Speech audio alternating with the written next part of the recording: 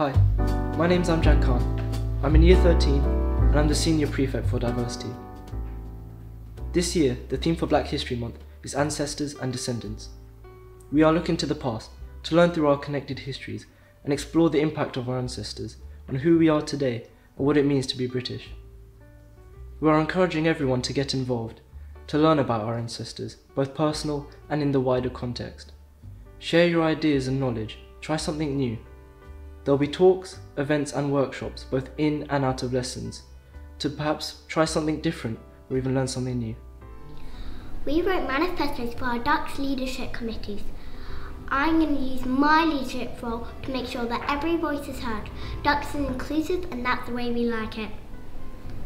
You two are learning from the amazing leaders that came before us. Maybe one day I'll win awards just like Rosa Parks and Nelson Mandela, because I will continue to campaign for everyone that needs our support and help. When we're thinking and looking back on our ancestors, trying to learn and understand them, it's important to learn from their mistakes and celebrate their achievements. So if we don't learn from their mistakes, who knows what would happen? We're very lucky that people in the past have made technology that has made the future a much better and easier place.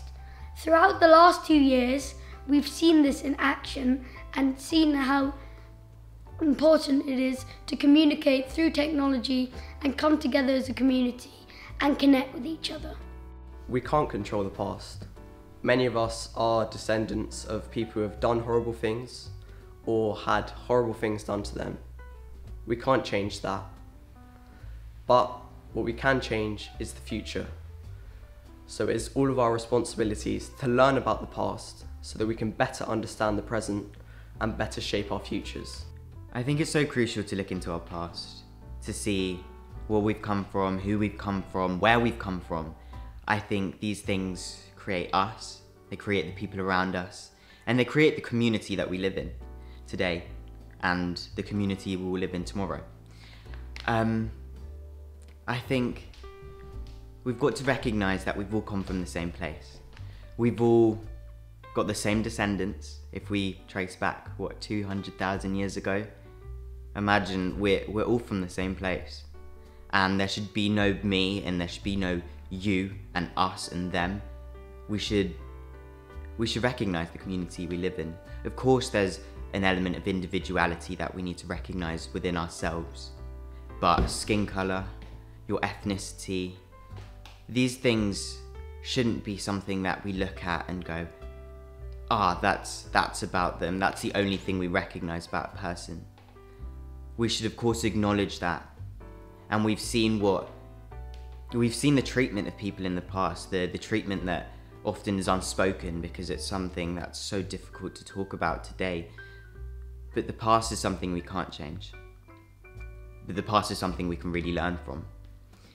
And all we can do is acknowledge that past.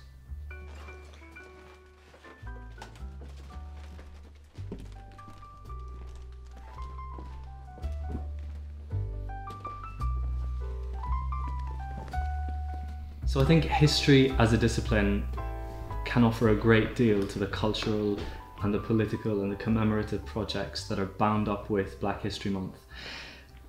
In part by asking two very important questions. One of those is, what do we know? And the other is, how do we know it? And that's the question that we're here to discuss today about this year's theme for Black History Month, which is ancestry and descent. And you guys have got quite interesting stories that you're happy enough to share. And so we're just going to go around the room and hear some of those about what you know and how you know it. So on my father's side, I have quite a fragmented narrative of how he came to Britain. So he was born in 1965 in the middle of the Vietnam War, and having lost his mother there and his connection there, he was adopted and came with his adopted family across to the UK, a journey that took him through most of mainland Asia, across Europe, and then finally to Britain.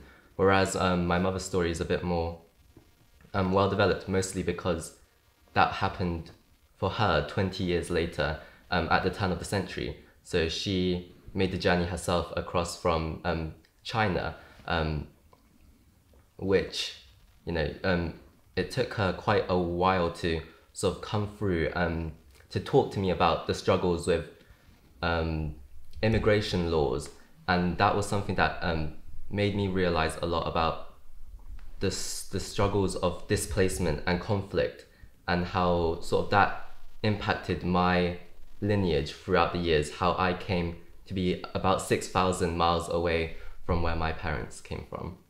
So much of what I know is from a sort of oral tradition throughout my family.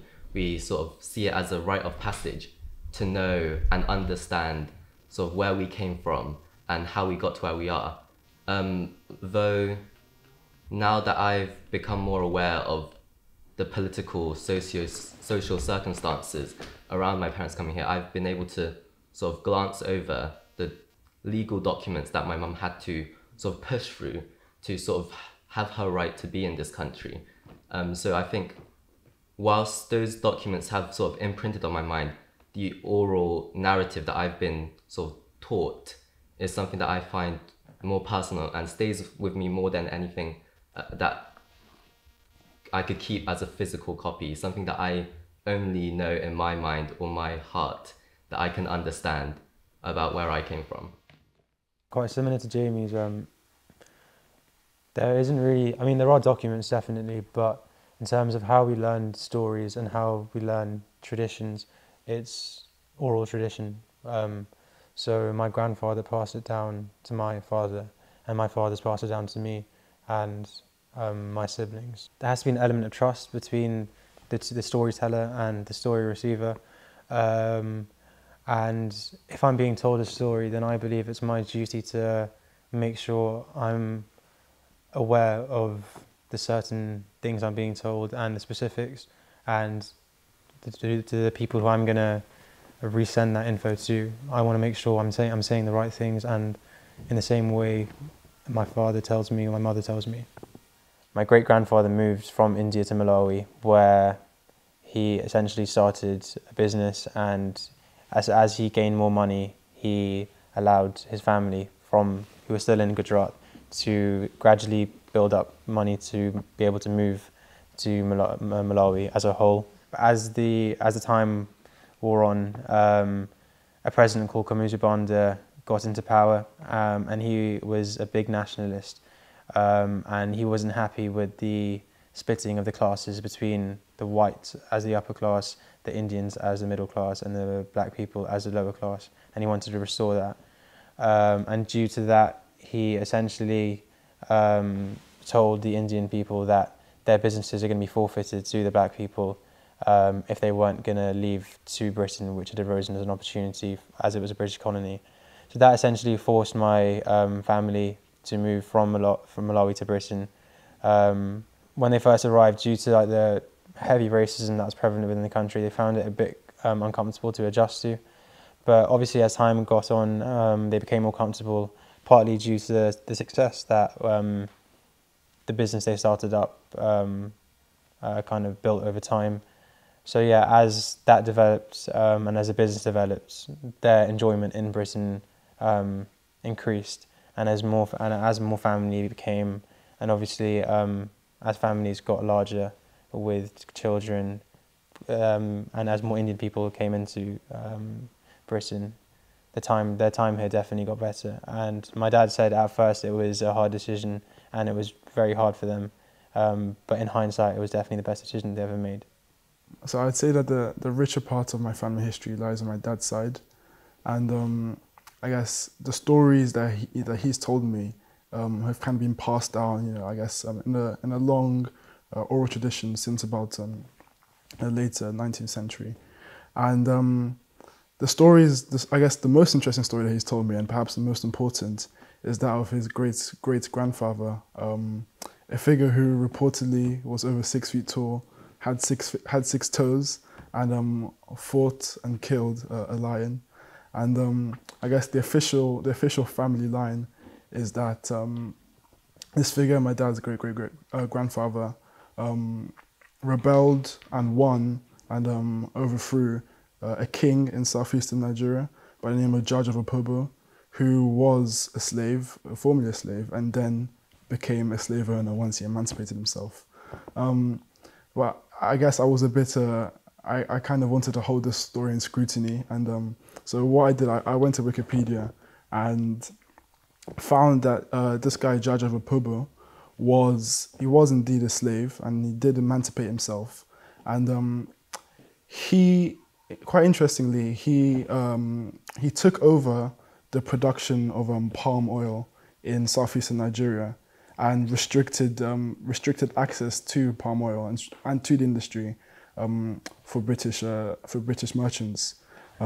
So cutting off the British from this trade in this industry, and obviously this upset the British imperial powers, and they recruited my great grandfather to overthrow this guy and re-establish British hegemony. So in a sense, you could say that our family were instrumentalized by the British to I guess oversee or to establish their interests.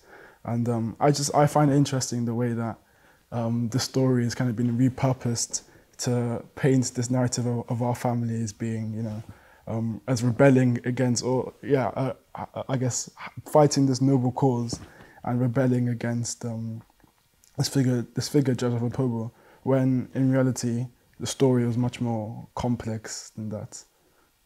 This particular story, I like the very uncanny nature of it. I guess the uncanny nature of our family progression, where you have, in the 1890s, this, I guess, puppet of British imperialism with 6 toes, over 6 feet, that's wrestled a tiger, or a lion rather, and then you get to me in the modern day. Like the difference between them is so uncanny, but yet they're connected.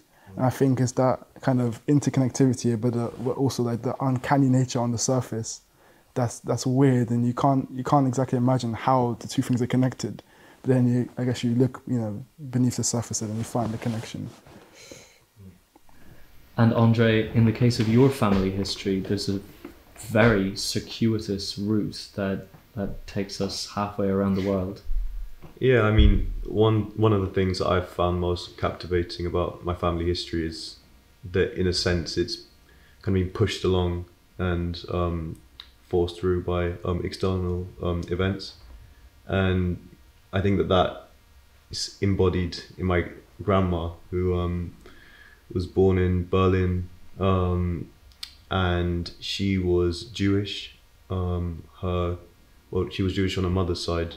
Her father had fought in World War I, and he had, I believe, divorced her mother because of religious tension.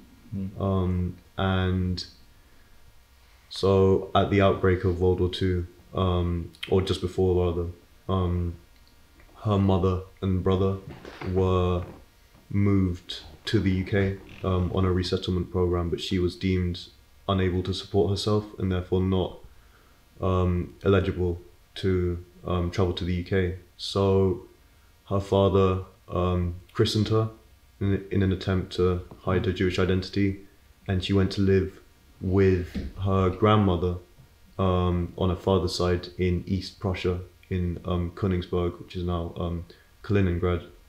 And she lived in her basement throughout the war. She was too afraid to take her out and take her to school.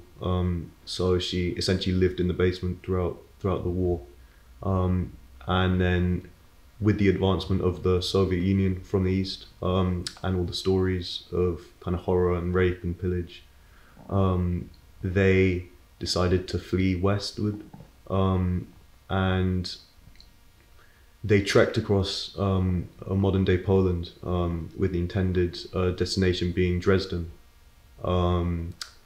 And having walked all this distance, just as Dresden was in the distance, the carpet bombing began, and my grandma was so young that I think she was about 12, that she thought that it was fireworks. Wow. And shortly after that, her grandma died of starvation, having given her all the food. And by some miracle, she was picked up by the Red Cross and moved to the UK, having arrived there at the age of 14, completely illiterate, barely any education. She then somehow managed to get into King's College, London, I believe on a history or English degree, undergraduate, and then having gone on to study a PhD at the Royal Institute of Education, she met my grandfather, who had lived in Tehran in poverty. I uncovered them when I was preparing a eulogy for my grandma, and that, in a sense, very much propelled my love of history. I think that it gave me a real sense of identity, and also kind of uncovered this huge story that I'd only known very, very little about, which in many ways opened my eyes, I guess, to the kind of joy of uncovering such within history as a subject. One of the things that I think struck me listening to these 4 stories is the importance of asking questions and having the courage perhaps to ask questions of our families, questions which we may think we feel uncomfortable doing, but which often I found, in hindsight, people wanted to talk about. They wanted to tell you who they are and where they've come from, and the degree to which I think that informs us and who we are. One of my favourite lines from a poem opens with time past and time present are perhaps both present in time future. I think reckoning with the past and knowing the struggles of what went into that and what my family did to move on with it sort of fills me with hope and motivation to know that sort of change and movement has always been a part of my family history, and that perhaps it will motivate me in the future to deal with what comes next. Thank you to all of those that shared their stories and the importance of their ancestry to their own identity, and also to the importance of celebrating Black history, not just in this designated month of October, but always. Black History Month originated in America and has been celebrated in Britain more widely since 1987. The focus and the spotlight is on the contributions of Black people to Britain's economy, culture and society, and therefore the contribution that has been made to all of history. This is our collective history, and we have a wonderful opportunity to now fill in the gaps that have been eradicated, hidden or forgotten. So get curious, do some discovery, learn something, ask questions, and in doing so you will find things to both celebrate, but possibly also things to reconcile. History can sometimes be a messy, challenging, uncomfortable thing to have to confront, but it is vital and it is necessary, and it is our job to do so. There is so much happening around the college over the next few weeks, so look forward to all that you will learn in your lessons and also in your societies. There will be important figures that you may not know now, but who you will come to know. Fill in the gaps, have a look at our programme of events and get involved, and through that you will be contributing to the work to make our history more inclusive and more complete. And now it's time to share your stories. What is the earliest event that you can remember in your life? How far can you trace back your family line? What from the past has shaped who you are, the descendants of ancestors that have come before you? I learnt a huge amount from my granddad, who loved to tell stories of the country of his birth, Guyana. He, along with my grandmother and my aunt and my dad, who was at the time a teenager, came across to Britain in 1962, just under a decade after the Windrush brought many people from the Caribbean to the UK. My granddad's stories of Guyana made me feel connected to a time and a place that I wasn't familiar with. I was born just down the road in Clapham, but actually my grandparents really helped me to understand a different time and a different place, which contributed hugely to who I was and my own story. The first school that I taught in almost 20 years ago happened to be on the very same road that was the first road that they settled on when they first came to London in 1962. That wonderful magic of the continuity of time and history. So share your own stories of ancestors and descendants with one another now as we mark the start of Dulwich College's Black History Month. And if you don't know who Equiano is, then there is your first challenge for the month. Find out who he was and the amazing contribution that he made to Britain. I will end on his words. After all, what makes any event important unless by its observation we become better and wiser and learn?